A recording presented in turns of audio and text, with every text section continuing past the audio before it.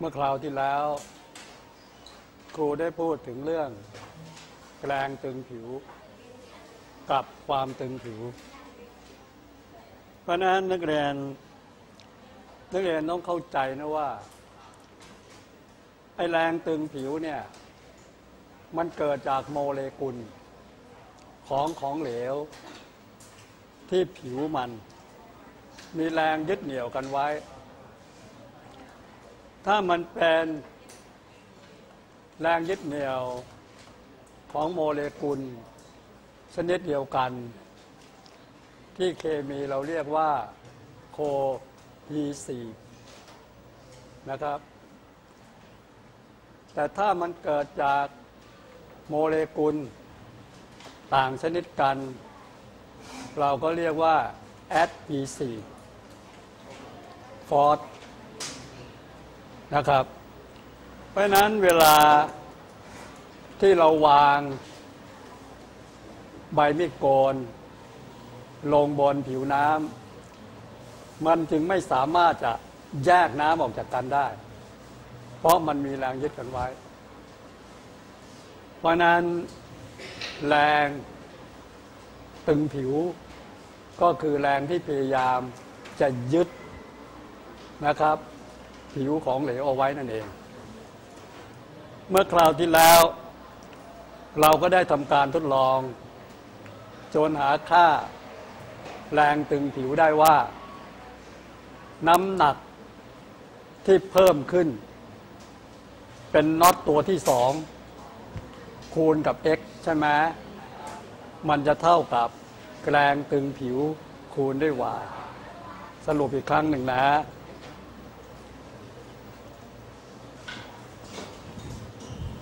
ฟังเรียนได้น้ำหนักที่เพิ่มคือน็อตตัวที่เท่าไหร่เอ่ยคือน็อตตัวที่ไหร่ครับที่2คูณด้วย x จะมีค่าเท่ากับแรงตึงผิวคือ f นั่นเองคูณด้วย y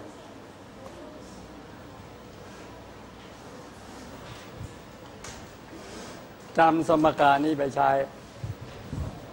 หาค่า f ได้เพราะเราทราบ x ทราบ y เห็นไหมแล้วเราก็ทราบน้ำหนักที่เพิ่มขึ้นด้วยการทดลองจริงๆน็อต1ตัวมันจะมีมวลเท่ากันหมดนะครับเพราะนั้นเราเอา g คูณเข้าไปก็กลายเป็นน้ำหนักเพราะนั้นตัวนี้เราก็จะรู้ด้วยรู้ตัวนี้รู้ตัวนี้รู้ y เราก็หา f ได้ทีนี้ขยับไปดูอีกหน่อยหนึ่งเมื่อทราบแรงตึงผิวนักเรียนก็หาความตึงผิวได้ครูทวนอีกนิดหนึ่งนะก็คือแกมม่าตัวนี้มันคืออัตราส่วนของแรงตึงผิวเห็นไหมเพราะฉะนั้นนักเรียนต้องหาตัวนี้ออกมาก่อนจากอันนี้ใช่ไหมครับหาด้วย L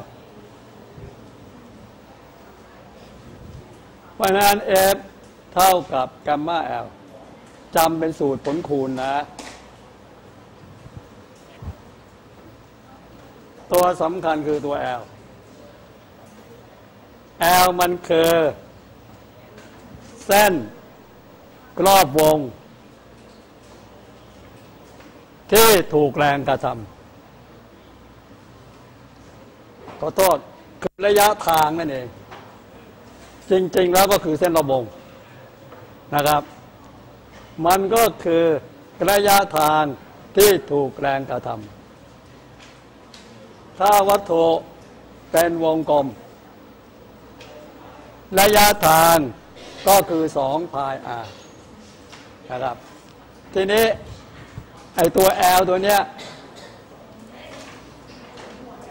ถ้ามันเป็นห่วงลวด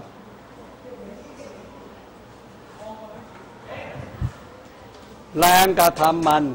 จะเกิดถึงสองด้านเลยเกิดสองด้านเลยพอเรายกห่วงขึ้นมามันจะเป็นรูปนี้ด้านนี้ก็โดนด้านนี้ก็โดนเพราะฉะนั้นแอลของนักเรียนเท่ากับ2เท่าของเส้นรอบวงดูให้ดีนะใช่ไหมที่ครูสอนไว้ถ้ามันเป็นเหรียญเช่นเหรียญบาทเนี่ยมันจะถูกกระทำเพียงด้านเดียวอย่างนี้เพราะฉะนั้น L ก็เท่ากับเส้นรอบวงเส้นเดียวก็คือ2 π เหรียญ